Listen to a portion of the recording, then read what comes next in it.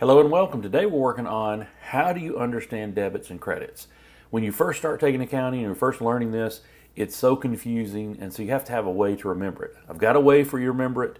It's called the dealer method. Let's get started. There are 5 types of accounts: assets, liabilities, equity, revenues, and expenses. The first 3 are balance sheet accounts. They go on the balance sheet. You need to understand what the accounts are. Assets are something of value that we own. Liabilities are debts that we owe. Equity is what's left over. If you take the assets and you pay off all your debts, how much is left for the owner? And then you have revenues, anytime you receive assets because you sold a product or service.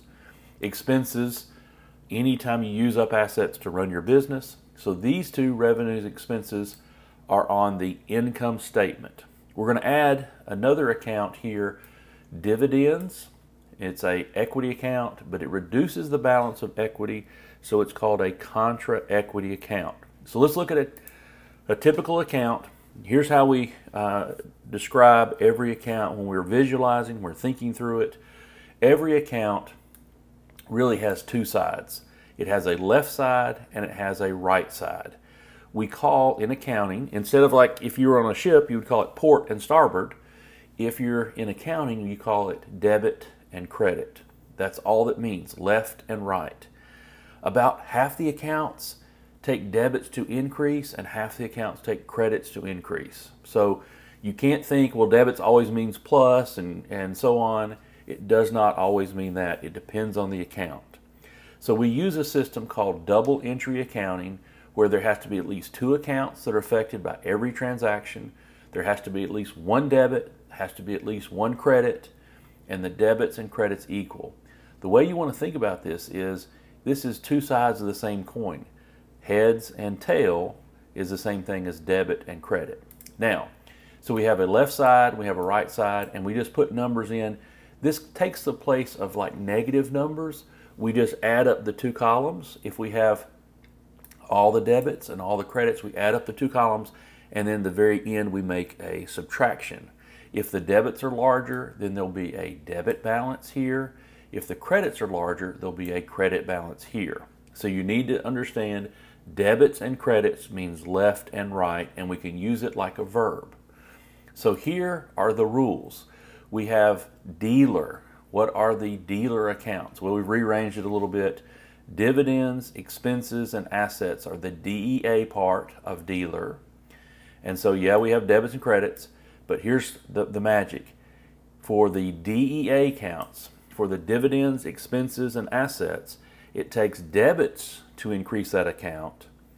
And if you credit that account, it goes down, it decreases.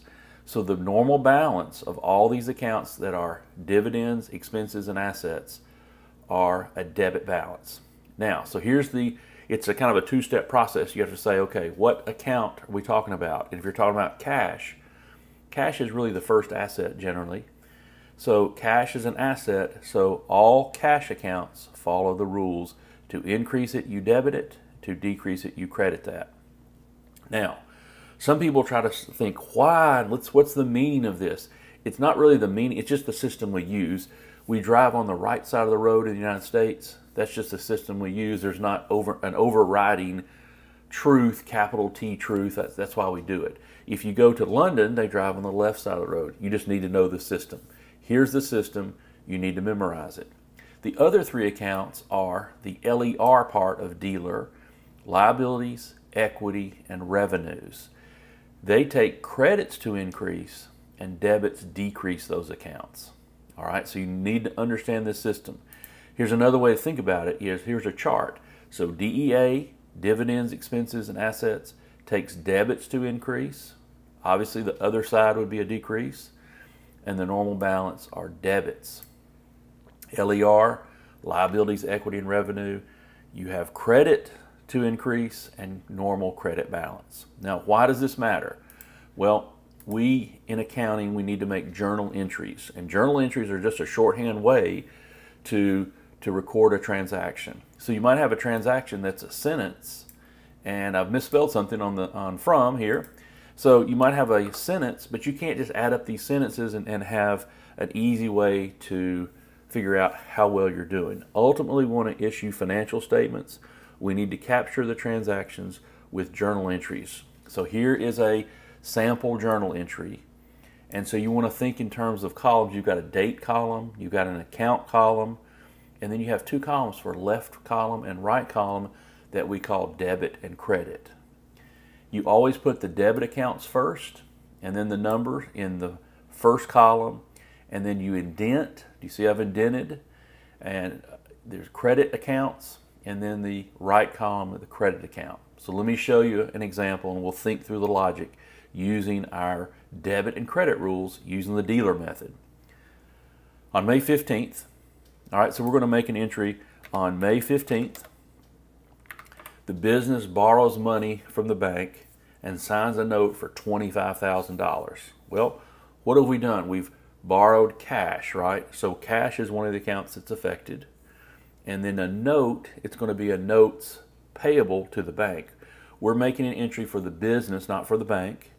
And so what is our journal entry? What two accounts are affected? Cash and notes payable. Cash goes up or down for the business. Well, you're borrowing money. You've received money. So we're going to debit cash to show it goes up for the business. And the amount is $25,000. So we have $25,000 is our increase in cash. We're signaling that by putting in the first column, the debit column. Then I'm going to space over a little bit and call this notes payable.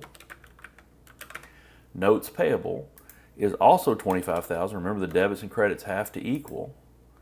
And so we have $25,000 is our increase in cash. So this is an asset that increases. And notes payable is what type of account? Notes payable is a liability that also increases.